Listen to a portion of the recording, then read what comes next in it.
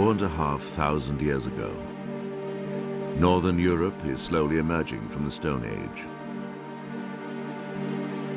In the Mediterranean, the roots of two great civilizations, Greece and Rome, have yet to take hold. In Mesopotamia, the mighty empire of Assyria is still far in the future. But to the south, on the northeast tip of Africa, something unparalleled in antiquity is taking place.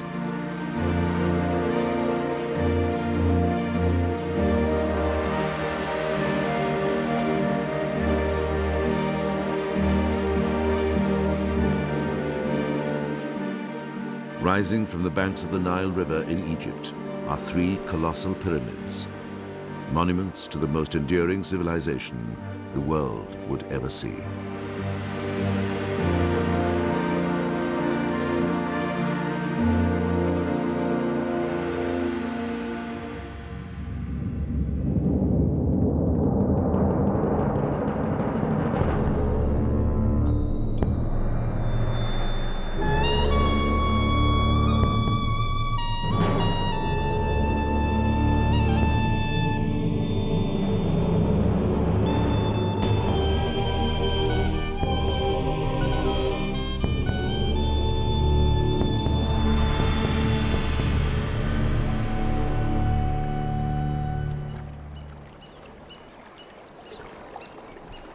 When the Greek historian Herodotus visited Egypt 4.5 centuries before the birth of Christ, he was awestruck. The wonders were greater than those of any other land, he observed.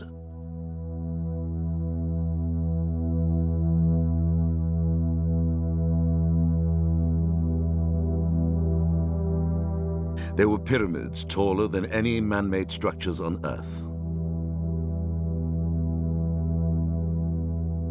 Avenues of sphinxes, half man, half beast. And towering stone pillars called obelisks. There were giant statues of long-dead pharaohs. And exotic mummies encased in gold. And everywhere, the enigmatic symbols of its sacred writing.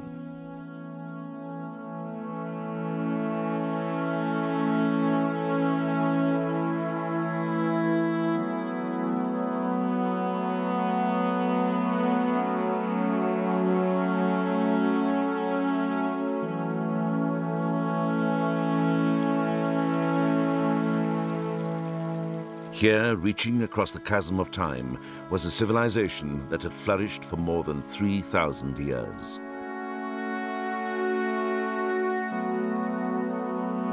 To the ancients, Egypt was already ancient.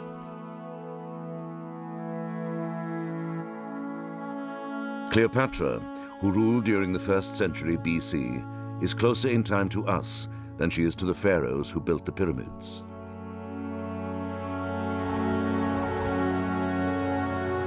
Egypt is so old that for centuries its origins remained shrouded in mystery.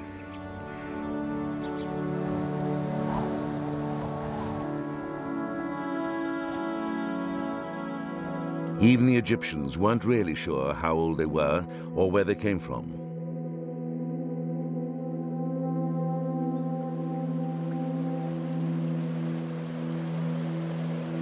Herodotus said Egypt was the gift of the Nile. But the Egyptians knew from the beginning that life on the Nile could be precarious. Isolated by an endless expanse of desert, vulnerable to a river that was unpredictable, and a climate that could dramatically change, civilization in Egypt was forged in part by the realities of a harsh environment.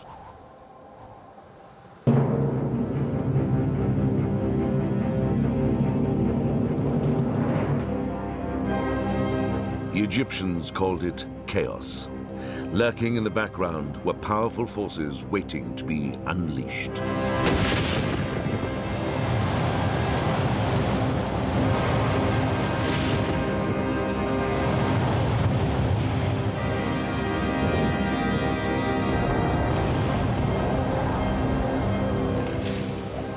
Because disaster could strike at any moment, the Egyptians clung to a profound belief. Order, not chaos, was the will of the gods.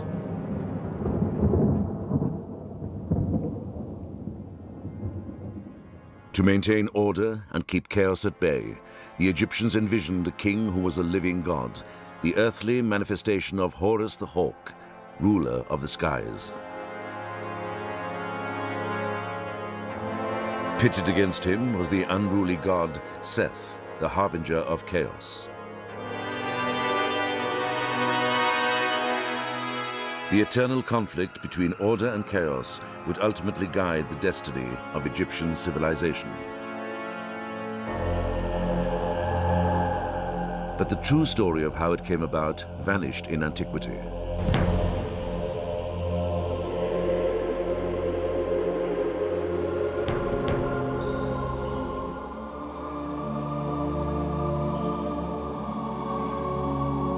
In the twilight of Egypt's greatness, around 300 BC, a priest named Manetho began the awesome task of compiling the first complete history of Egypt.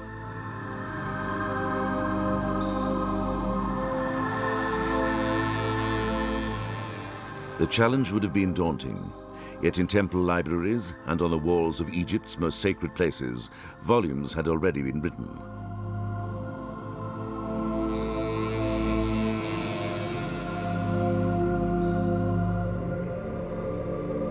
A 1,000 years before Manetho was born, the pharaoh, Seti I, built a temple at Abydos dedicated to Osiris, the god of the dead. In a special Hall of the Ancestors, his son, the future Ramesses II, is shown reading from a papyrus. The document, carved on the wall in hieroglyphs, contains a list of 76 royal names in chronological order.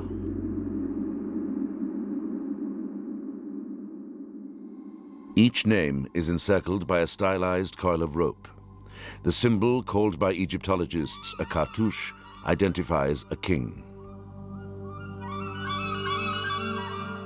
Together, the kings ruled over 2,000 years of Egyptian history.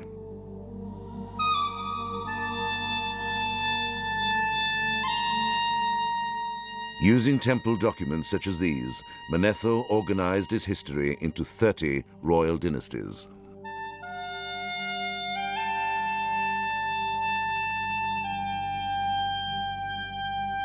The earliest name on the list is Mene. King Mene founded Egypt's first dynasty about 3100 BC. According to Manetho, he reigned for 60 years, during which he expanded Egypt's borders and won great acclaim before being carried off by a hippopotamus.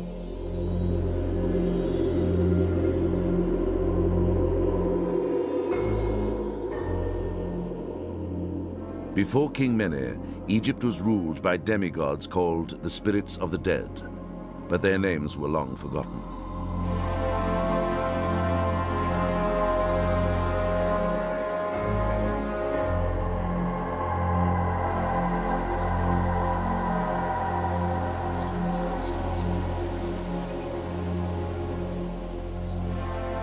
Were the spirits of the dead history or mythology?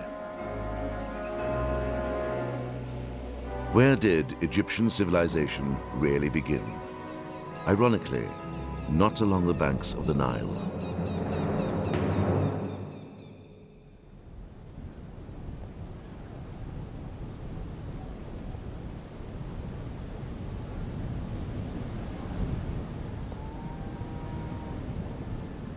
"70 miles west of the Nile in the Sahara Desert, it's so hot and dry, what little rain that falls evaporates before it hits the ground.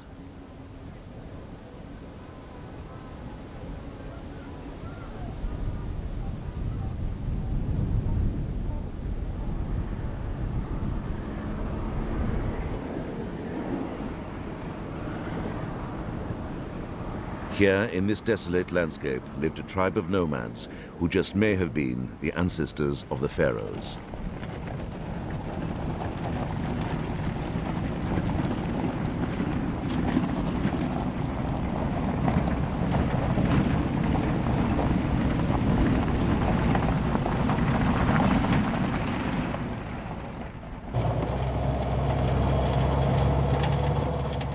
Fred Wendorf of Southern Methodist University in Dallas, Texas, heads an international team of archaeologists who've been scouring the desert looking for signs of human occupation.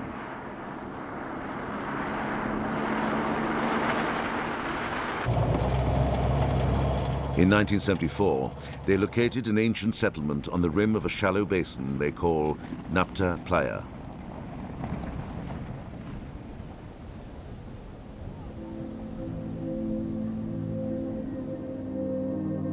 The Sahara was not always parched and arid. Radiocarbon dating reveals that at about 8000 BC, tropical Africa's summer monsoon shifted northward, increasing the rainfall on the desert and allowing seasonal lakes to form.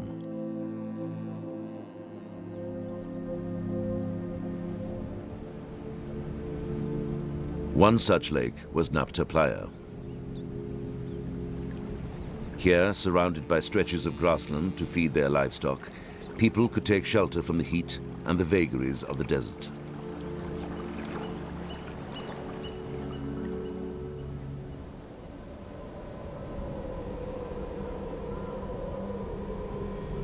But the rain was unpredictable.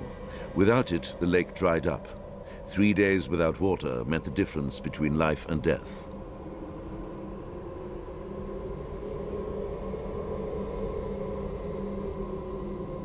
With survival hanging in the balance, a remarkable thing happened.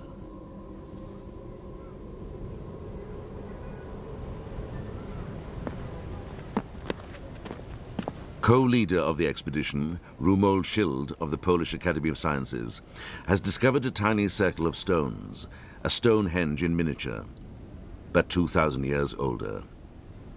He thinks it was used to predict the coming of the rainy season. Well, this humble pile of rocks that you see here is actually one of the oldest calendars ever found. This one consisted of a stone ring and two upright stone alignments that I call gates. You can see them here and there, and one of the alignments points to the north, exactly. The other one, though, that you can see in this, going in this direction, points to the position of the sun on the 21st of June. That is the beginning of summer, the beginning of the rain season in this belt of Africa. The discovery of this calendar circle only hinted at what was to come.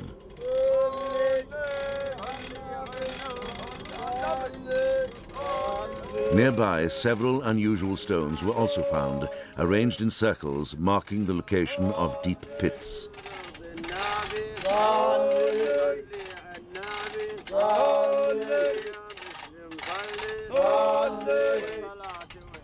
The stones, some weighing over 1.5 tons, didn't come from Napta Playa. They'd been dragged here from a distant quarry. For the desert dwellers to transport large stones and erect them required an incredible amount of effort and organization. The question is, why?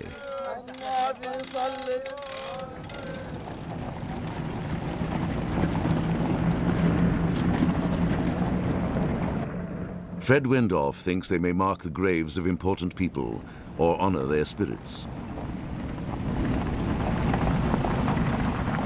Perhaps someone powerful enough to intercede with the gods and bring rain.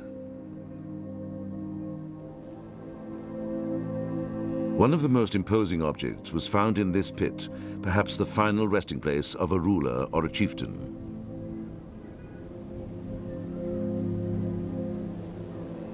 At first it looked like an ordinary boulder, but when Wendorf examined it more closely, it turned out to be a primitive sculpture.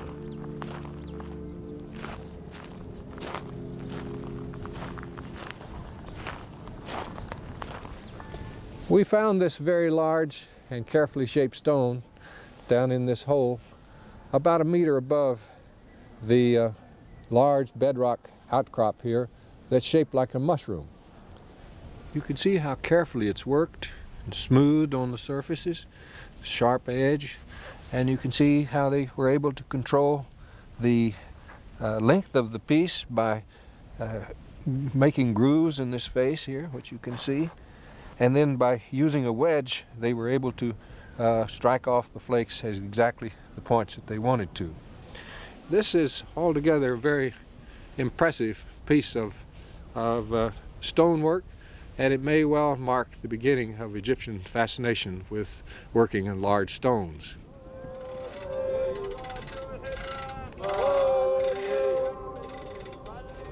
It is also an important marker of social rank, because the ability to control large numbers of men that were needed to shape this stone, to bring it into position, to shape the bedrock below, required that there would be numerous people for a considerable period of time to accomplish all of this. And this indicates that this individual had a higher rank than the others. Here, 7,000 years ago, the first crude monuments in Egypt rose from the desert to honor a fallen king and bring order out of chaos. But for the people of Nabta Playa, the sands of time were running out.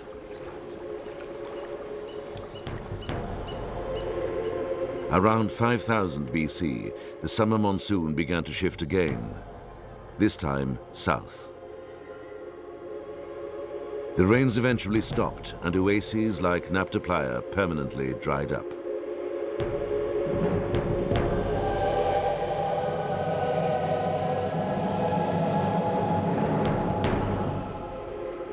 Forced to abandon the desert, the settlers headed due east, towards the Nile.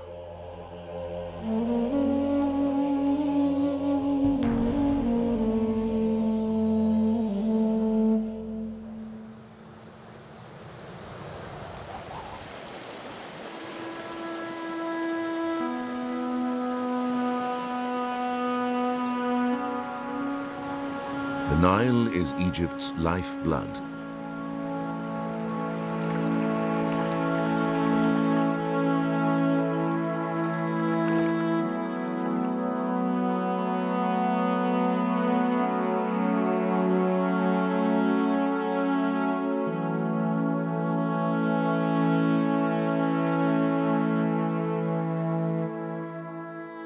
From origins deep in East Africa, the river flows northward some 4,000 miles before reaching Egypt's Nile Valley, an oasis over 600 miles long.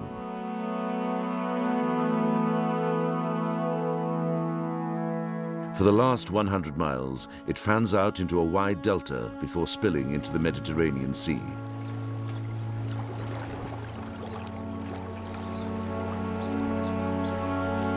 Throughout Egyptian history, the Nile was both a blessing and a curse. Once a year, swollen by monsoon rains in Ethiopia, the river flooded its banks, depositing nutrient-rich soil Egyptians called the Black Land.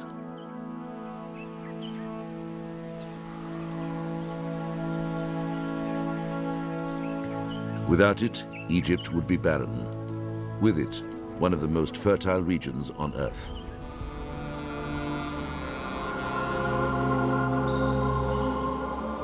But in the past, the river was as unpredictable as rain in the desert. Too high a flood could destroy villages. Too low a flood meant famine.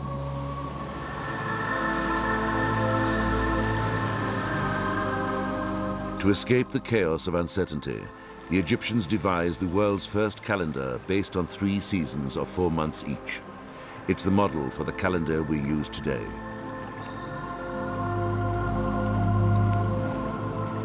But this time, they weren't watching the weather. They were watching the Nile.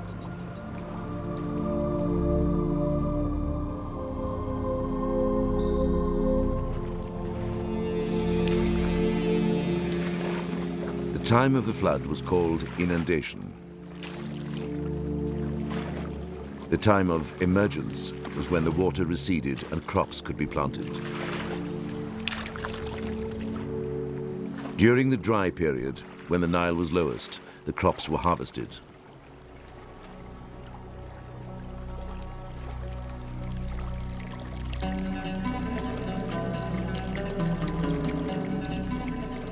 Working together, the Egyptians dug wells, built dikes to protect their villages, and developed the rudiments of geometry to redraw their property lines each year.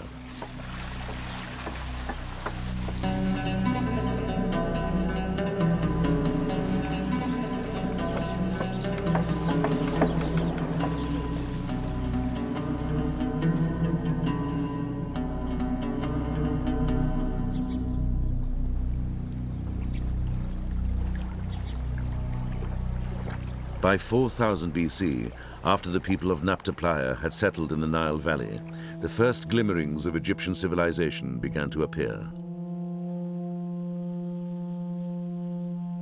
Beautifully decorated pottery, animal-shaped palettes designed for mixing cosmetics,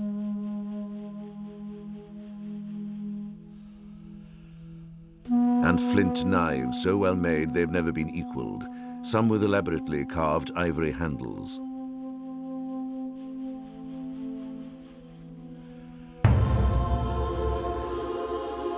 Gradually, between 4000 and 3000 BC, two powerful kingdoms emerged.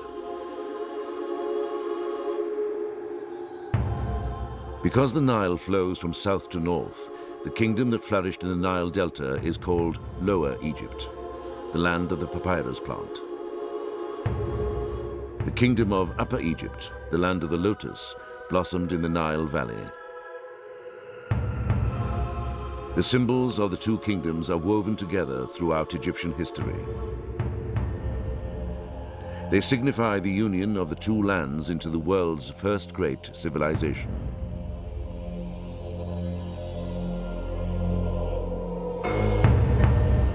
What has long puzzled archaeologists is how and when unification took place.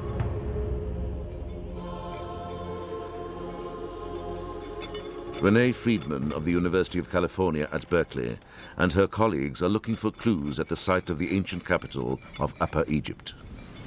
What you got over there, Sean? We got what appears to be a man. Called by the Greeks Hierakonpolis, the city of the hawk, it was Egypt's first city. Any soft material preservation? About 35 to 50-year range. Today, its monuments and structures are long gone. Instead, craters dug by robbers litter the site.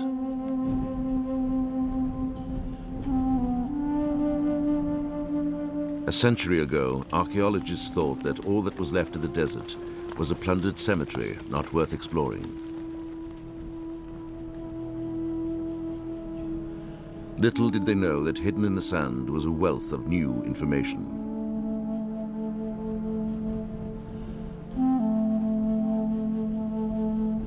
New discoveries show that by 3500 BC, Hierakonpolis was one of the most important settlements along the Nile.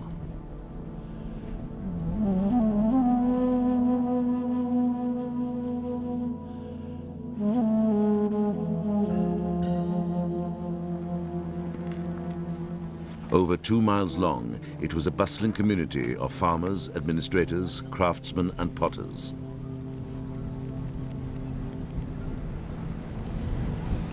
One potter was manufacturing cookware for his neighbors. He signed his pots by pressing his thumb into the wet clay just below the rim. 5,000 years later, fragments still cover the ground near his kiln.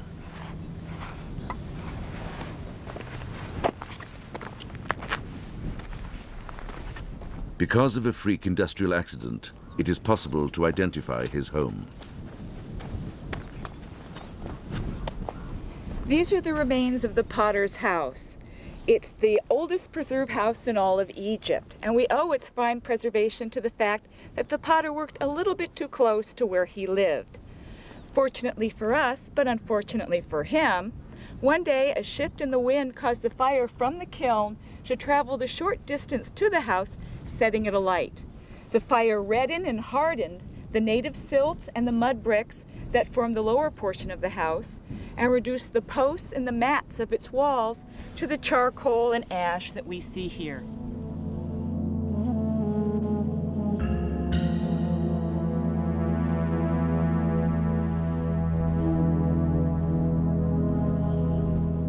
On the north side of town was a vast industrial complex of bakeries, Egypt's earliest known breweries, and granaries for storing wheat.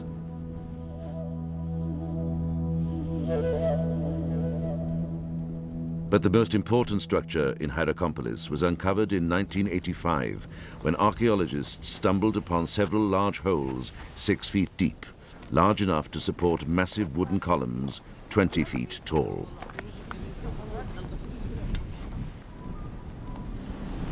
These columns formed the facade of a massive shrine that would have dominated the entire temple complex and the town of Hierakonpolis as a whole.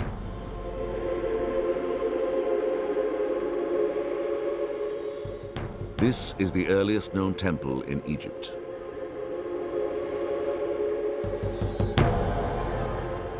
Nowhere was the power of the king more evident. During ritual ceremonies, the king, seated on a throne, would oversee the sacrifice of animals to the hawk god Horus, the patron of all future kings of Egypt.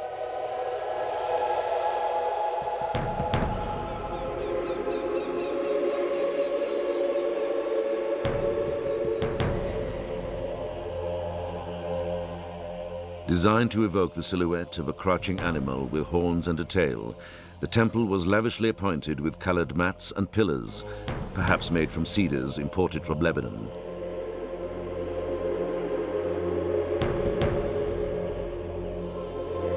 The prototype of all the great temple complexes to come, it dominated the landscape of Hierakonpolis.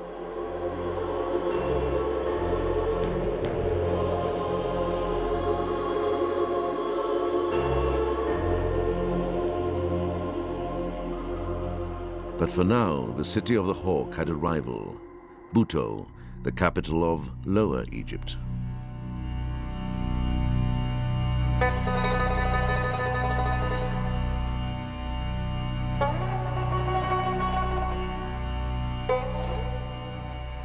Situated north of modern Cairo in the Nile Delta, today all that remains of Buto is a huge mound of earth and debris, and these stones and statues, which are dated 2,000 years later.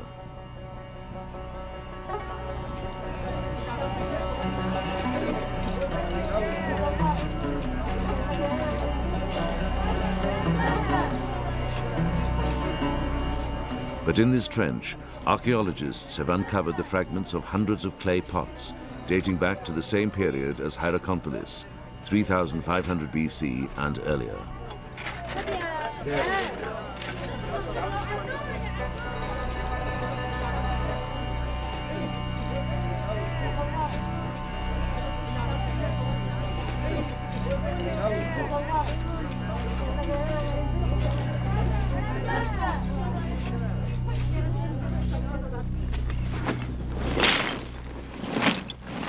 Dina Faltings of the German Archaeological Institute is in charge of the excavation and an expert in the study of ancient pottery. By reassembling the fragments and comparing them to pottery from Hierakonpolis, she's made a surprising discovery.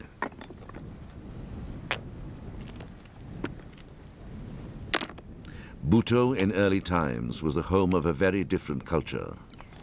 The pots from Buto are less sophisticated than those from Upper Egypt. You have here a lump of clay on the bottom, and then they put in some upright slabs, and they just squeeze this together and burnish the surface to close it. In contrast to that, we have some imports from Upper Egypt, like this pot. It's a very little elegant form. The quality is, you can hear it, it's much tighter. And, well, this comes from much better technology. They had better kilns in Upper Egypt. And obviously, the Lower Egyptian people who made this kind of pots realized that too, so they tried to imitate these pots. But with their Lower Egyptian technique and skill, which is not very high, so they didn't do a very good job.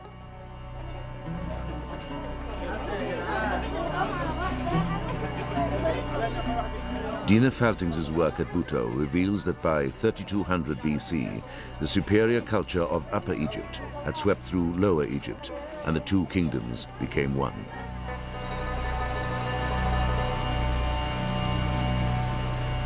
But was the transformation peaceful? Or was it bloody?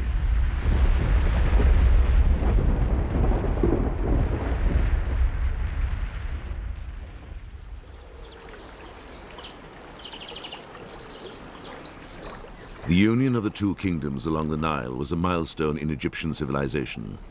But how it came about was a nagging question. All archaeologists had to go on was a single object found at Hierakonpolis in 1898.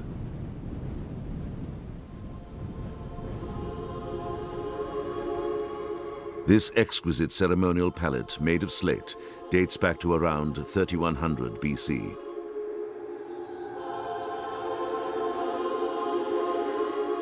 It was dedicated by a king of Upper Egypt called Narmer, who some believe was the legendary King Mene, Egypt's first pharaoh.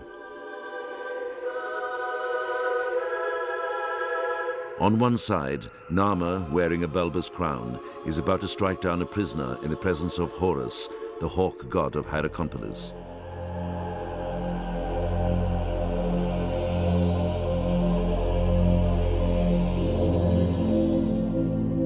On the other side of the pallet, Narmer, wearing a crown with a curled tongue, appears in a procession moving towards two rows of decapitated prisoners. The lions, their long necks intertwined, symbolize unification. The key to understanding Narmer's pallet is in the crowns.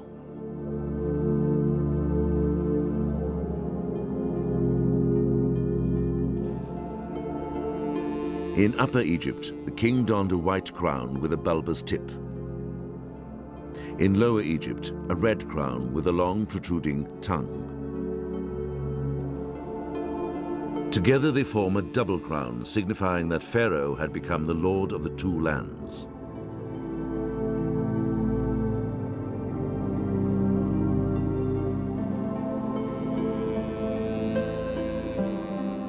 For the next 3,000 years after unification, the image of the king wearing a double crown would appear on statues and temples throughout Egypt to reinforce his dominion over all the land.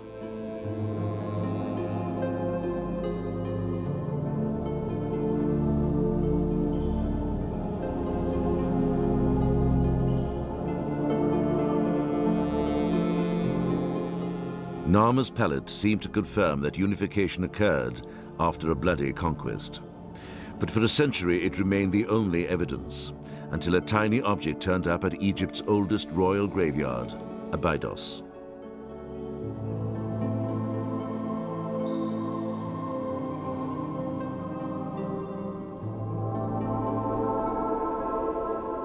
Believed to be the final resting place of Osiris, the god of the dead, the ground is strewn with broken pots, the shattered remains of offerings to one of Egypt's most important gods.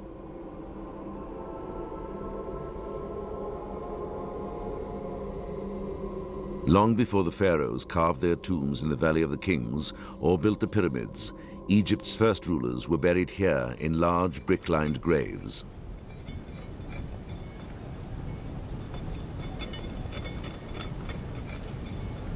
Extensively explored around the turn of the century, Abydos was thought to have yielded up all of its secrets until 1977, when German archaeologist Günther Dreyer reopened the site. يا علي. أيوة. ازيك؟ Since then, he and his team have reinvestigated the tombs of several early kings, including that of King Narmer. هنا. ايوه. ايوه ماسك كويس. أيوة.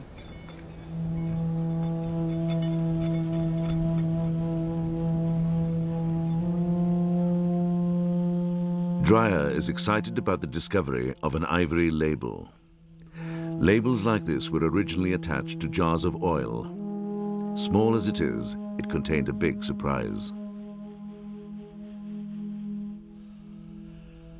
It seems to depict the event on Narmer's pallet.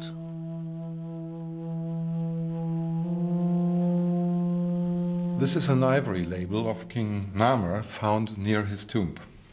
Such labels served to indicate the date of shipments of oil.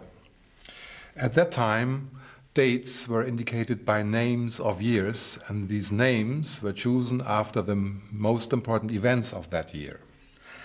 In this case, it's a victory of King Narmer over the Delta people. And obviously, it's the same event as depicted on the famous Narmer palette. From this, we may conclude that the Narmer palette indeed refers to a historical event which took place in a certain year. But the label is only one piece of the puzzle. Another discovery at Abydos suggests that the process of unification had begun long before Narmer. Under these mounds of rubble, Dreyer found the tombs of kings from a previously unknown dynasty, which Egyptologists now call Dynasty 0. In the tombs were more labels, even more astonishing than the first. Here, etched in ivory, was clear-cut proof the Egyptians had developed a fully evolved system of writing, not only earlier than previously thought, but earlier than the Sumerians in Mesopotamia, who are credited with being the first to produce a written language.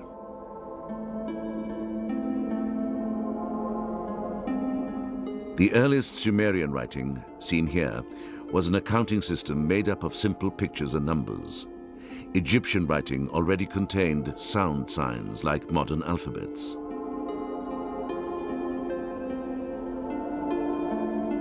The hieroglyphs on these labels all represent sounds. The snake stands for the sound J. Along with two triangles, it spells out the word Ju, which means mountain. The symbols read, the mountains of darkness, referring to the west where the sun sets.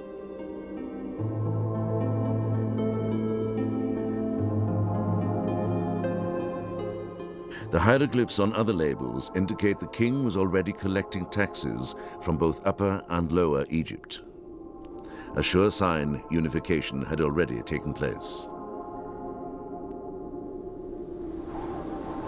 To consolidate the kingdom, a new capital was built exactly where Upper and Lower Egypt meet. Founded by King Mene, who Egyptologists believe is the historical King Narmer, Memphis was destined to be the greatest city in the land.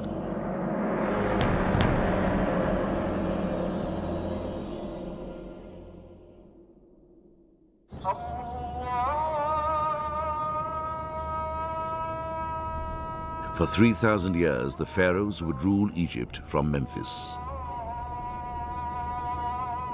Yet today, all that's left are ruins, but none dating back to the time of King Narmer. Egyptologists have long assumed that the ancient capital was always located here.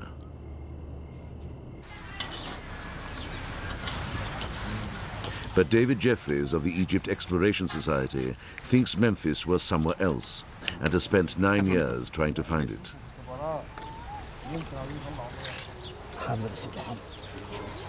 Using a simple manual drill, he has taken a series of core samples from fields 2 miles west of the ruins.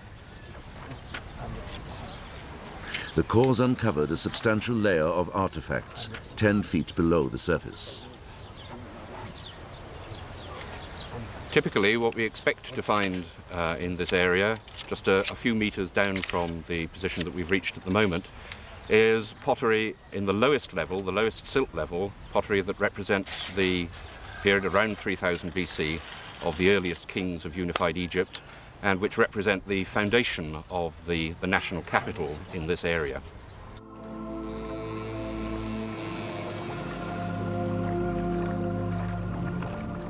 What would cause the nation's first capital, a grand city of palaces and temples, homes and administrative buildings, to pick up and move? Two great natural forces, the desert and the Nile. We're standing here on the very edge of the Western Desert, looking over the Nile Valley towards the cliffs on the east side, The valley is only 7 kilometers wide here. It's as narrow as it is anywhere in this northern part of the Nile Valley. And what we believe we've established, we're looking down at the area where we've been doing these drill cores, what we believe we've established is that the river flowed very close to this desert edge and that the city actually stood along it, directly below where we are, and that as sand swept in from the western desert and as the river at the same time moved eastwards, that the city followed the movement of the river to where the recognized ruin field is today, about 3 kilometers across the valley. The chaos of the shifting Nile on one side and the encroaching desert on the other haunted the Egyptians throughout their history.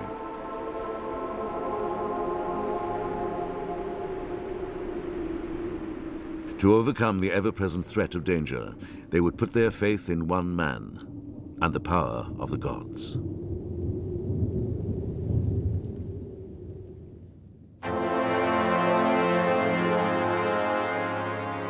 To protect themselves from disaster, the Egyptians vested their king with absolute power and worshipped him as a god.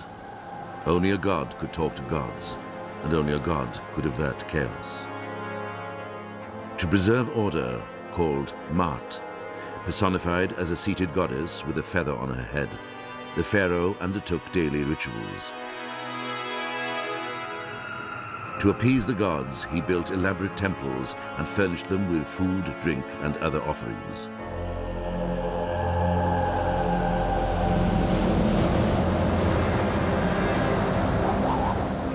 Chaos came in many forms.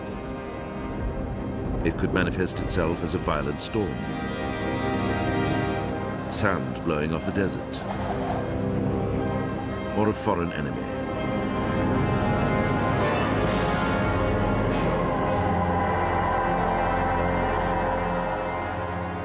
Images of the pharaohs as triumphant warriors are repeated again and again throughout Egyptian history. This one of Ramesses II appears on a temple constructed nearly 2,000 years after Narmer conquered Lower Egypt.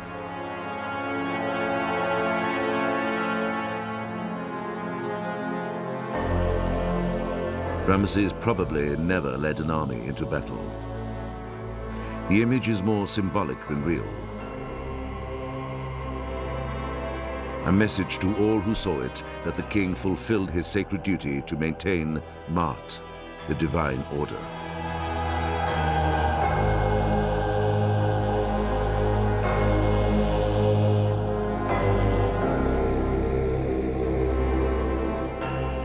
More likely, the pharaohs supervised their military campaigns from afar.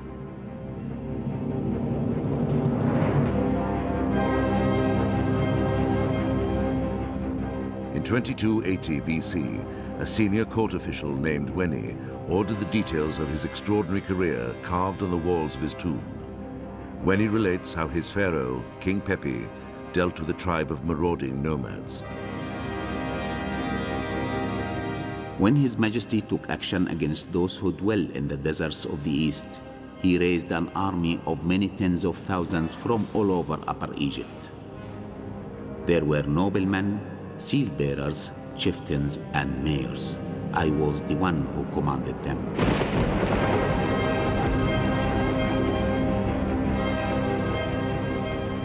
This army returned in safety. It had ravaged the sand dwellers' land. It had sacked its strongholds. It had thrown fire in all its mansions. His Majesty praised me for it beyond anything.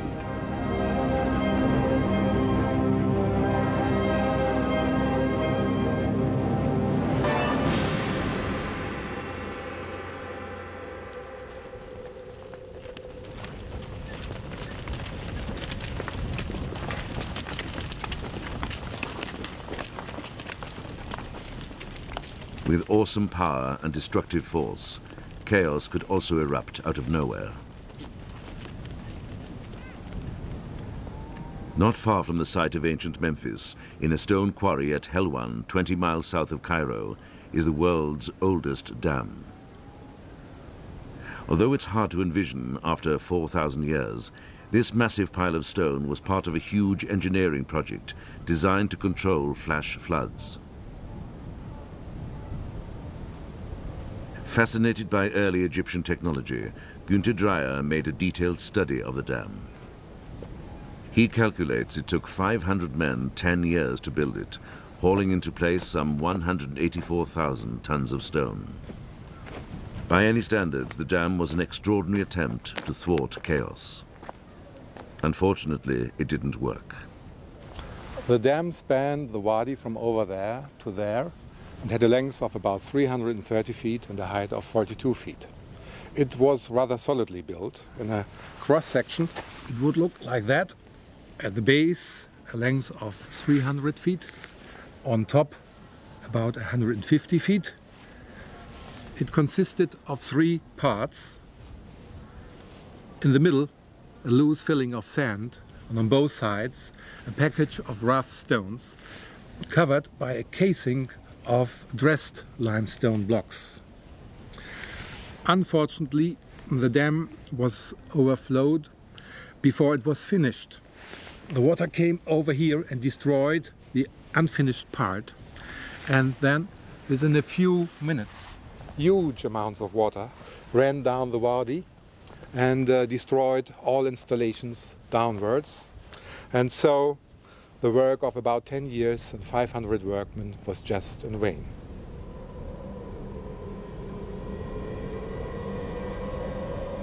For the Egyptians who built it, the disaster was a tragic reminder of how destructive the forces of nature could be and of the need for constant vigilance.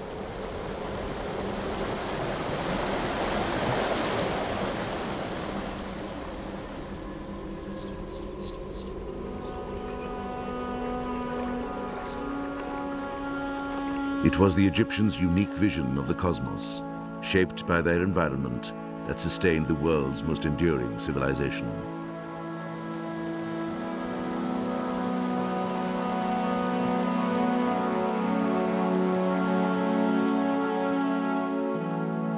At the center of it all was the king.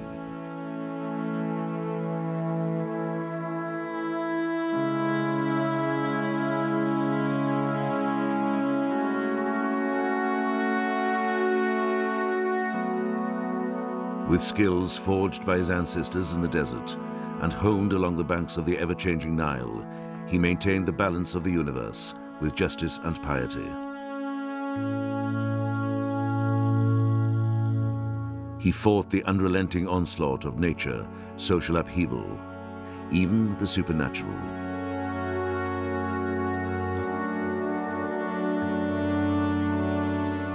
But in the end, there was one final, immutable battle with chaos that no one could escape.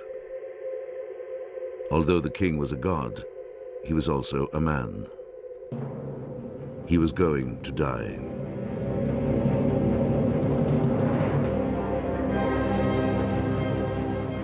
To avoid calamity, he ordered the Egyptians to begin hauling large stones to the desert's edge.